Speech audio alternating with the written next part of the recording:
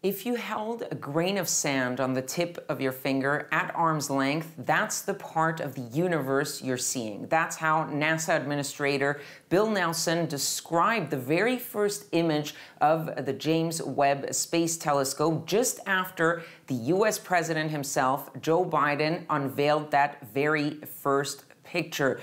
Joe Biden, who marveled at the scientific achievement, but he also framed this moment, a moment he called a historic moment, as proof of the power of American innovation. The US president who said that these images remind the world that America can do big things. The US president, who was joined by his vice president, Kamala Harris, who is also the chair of the National Space Council, and she sort of described or framed the mission of this $10 billion telescope, talking about a new phase in scientific discovery. And she predicted, in a way, what that mission, what that new phase could possibly bring. She said it will enhance what we know about the origins of our universe, of our solar system, and possibly even life itself.